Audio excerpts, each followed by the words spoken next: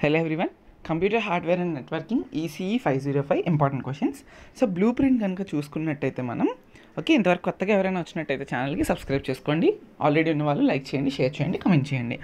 Blue print చూస్తే every lesson నుండి 8 mark SA question ఉంది and 10 mark SA question 5th unit నుండి ఉంది అండ్ అలానే షార్ట్ ఆన్సర్ క్వశ్చన్స్ 1, 2, 3 యూనిట్స్ నుండి 3 మార్క్స్కి 2 వస్తున్నాయి అండ్ 4th యూనిట్ నుండి 3 షార్ట్స్, 5th యూనిట్ నుండి 1 షార్ట్.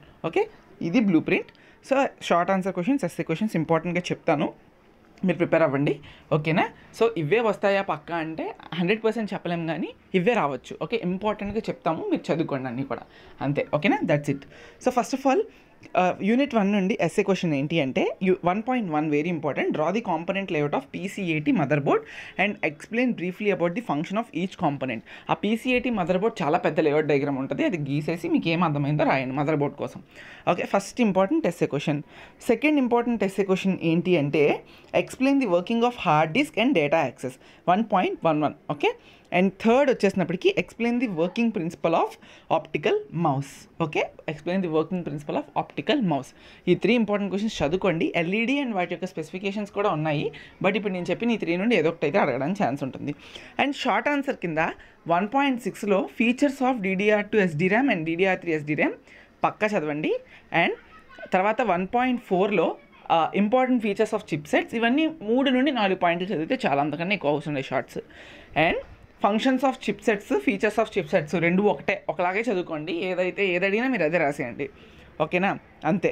అండ్ అలానే మీకు ఏమడుగుతాడంటే చూడండి, ఇక్కడ 1.8 చూస్తే మీరు list various SMPS power supply connectors used in PCAT and state there use అని అడిగాడు కదా. జస్ట్ ఆ కనెక్టర్ నేమ్స్ తెలుసుకోండి, సరిపోతుంది. అవి షార్ట్స్ 4 షార్ట్లు 3 ఎస్ఏలు చెప్పాను, చూసుకోండి. 2.0 సెకండ్ యూనిట్లో మీకు 2.7 compare FAT and NTFS, very important SA question. తర్వాత explain 2.9 explain general steps involved in installation of Windows OS. And అలానే 2.1 explain steps in assembling a PC. చాలా స్టెప్స్ ఉన్నాయి అసెంబ్లింగ్ అ PCలో, అవన్నీ గుర్తుపెట్టుకుని రాసేయండి. ఈ 3 ఎస్ఏలు ప్రిపేర్ అవ్వండి ఫస్ట్. ఇఫ్ ఈవెన్ మీకు test time ఉన్నట్టయితే what is self on power test అని చెప్పి ఉంటుంది, post power on self test అని పోస్ట్, అండ్ బూటింగ్ ప్రొసీజర్ ఏంటి అని తెలుసుకోండి. టైం ఉంటే 4th ఇంపార్టెంట్ క్వశ్చన్ కింద చూసుకోండి. ఓకే, షార్ట్స్ కింద ఏం అడుగుతాడు అంటే different types of viruses and యాంటీవైరసెస్ ఏంటి, వైరసెస్ ఏమున్నాయి, ఆ వైరస్ని క్లియర్ చేయడానికి యాంటీవైరసెస్ ఏంటి, మీకు వైరస్ ఏముంటే తెలుసు, సో వాటి పేర్లు రాస్తారు. యాంటీవైరస్లు ఏం వాడతామో సిస్టంలో తెలుసు, జనరల్ క్వశ్చన్స్, వాటి పేర్లు రాస్తారు. అవ వైరస్లోకి 5, యాంటీవైరస్లోకి 5 ప్రిపేర్ అవ్వండి. తర్వాత పోస్ట్ డెఫినేషన్ చెప్పాను, ప్రిపేర్ అవ్వండి. తర్వాత నెక్స్ట్ ఏంటి అంటే నీడ్ ఫర్ డిస్క్ పార్టిషనింగ్ ఎందుకు చేస్తాం, ఇవి షార్ట్స్. థర్డ్ యూనిట్ నుంచి OSA రిఫరెన్స్ మోడల్ నుంచి మీకు పక్కా అడిగే ఎస్ఏ క్వశ్చన్లు 2, ఆ 2 మీరు చదివితే చాలు, ఇంకేం అవసరం లేదు. అవి ఏంటి అంటే 3.6 explain bus star ring network topologies, ఈ 3 కలిపి ఒక ఎస్ఏ క్వశ్చన్. లేదు అనుకుంటే draw the ISO OSI 7 layer architecture and state the function of each layer, చాలు. 3.6, 3.8 ఎస్ఏ క్వశ్చన్స్ చదువుకోండి. ఓకే, షార్ట్ ఆన్సర్ క్వశ్చన్ కింద bus star ring network topology యొక్క comparison table 3 పాయింట్లు ప్రిపేర్ అవ్వండి. తర్వాత 3.1, 3.2, 3.4 ఓకే, ఇవి చదువుకోండి, సరిపోతుంది, అయిపోయింది. తర్వాత షార్ట్స్ 3 పాయింట్లే, అంతకన్నా అవసరం లేదు. 4th యూనిట్ నుండి మీకు 3 షార్ట్లు, ఒక 8 మార్క్ ఎస్ఏ. ఫిజికల్ లేయర్ నుండి ఒక ఎస్ఏ, డేటా లింక్ లేయర్ నుండి ఒక ఎస్ఏ. ఫిజికల్ లేయర్ నుండి అడిగే ఎస్ఏ క్వశ్చన్లు 2 ఏంటి అంటే 4.2 okay, UTP, STP, coaxial and fibre optic cables కోసం వాటి యొక్క డయాగ్రామ్స్ వేసేసి దాని ఫీచర్స్ కానీ ఏమైనా ఎక్స్ప్లెయిన్ చేస్తే మీకు ఫుల్ మార్క్స్ పడిపోతాయి. సెకండ్ ఏంటి అంటే ఇంపార్టెంట్గా అడిగేది explain circuit and packet switching 4.4, 2 SA క్వశ్చన్లు అయిపోయి ఆ లెసన్, ఆ పర్టికులర్ ఫిజికల్ లేయర్ నుండి. డేటా లింక్ లేయర్ నుండి మాత్రం మీకు ఇంకో 2 చెప్తాను, ఆ 2 చదువుకోండి. ఏంటి అంటే explain the working of token ring network, ఇది మనకి 4.12.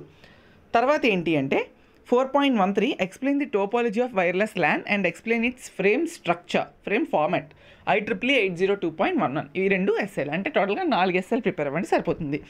ఓకే, దాని డయాగ్రామ్స్ ప్రిపేర్ అయితే చాలా, మా మ్యాటర్ ఎక్కువ, ఇది ఈజీ సబ్జెక్ట్, పెద్ద కష్టపడక్కర్లేదు. నిజంగా నేను ECE బ్యాక్గ్రౌండ్ నుంచి వచ్చి మీకు తెలుసు, మా టైంలోని డ్యూ టు సమ్ రీజన్స్ ఈ 5th సెమిస్టర్ 1 డే కూడా గ్యాప్ లేకుండా వచ్చింది. అసలు గ్యాప్ లేదు, వరుసగా ఎగ్జామ్స్ పెట్టేశారు 5కి 5.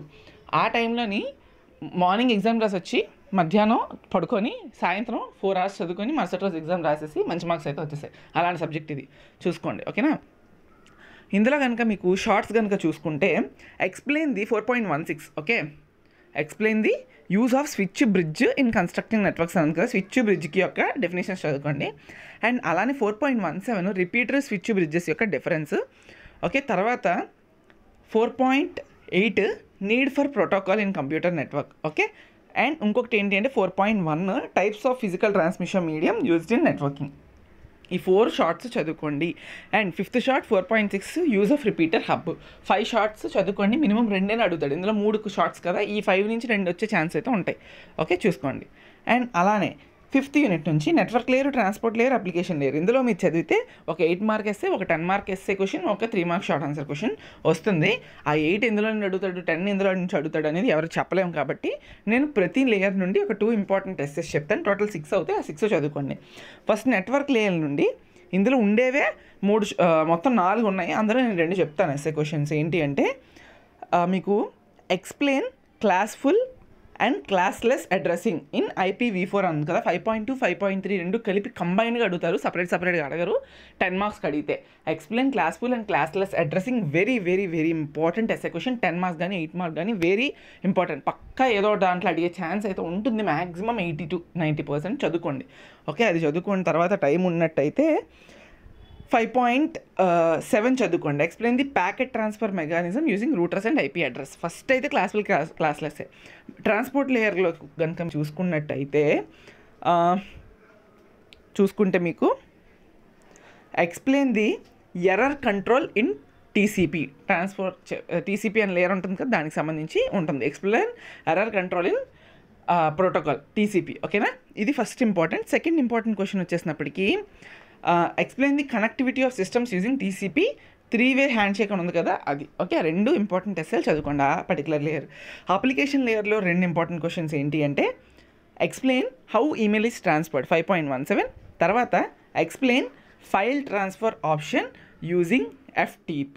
ఈ 2 చదువుకోండి. ఇంకా ఉన్న ఎస్సేలు, బట్ అన్నీ చదవడానికి టైం ఉంటుందో లేదని చెప్పి ఇవి నేను చెప్పాను, ఓకేనా. మెయిన్గా చదువుకోవాల్సినవి ఈ మెయిన్, ఓకే. ఫస్ట్ ఇవి అయితే చదువుకోండి.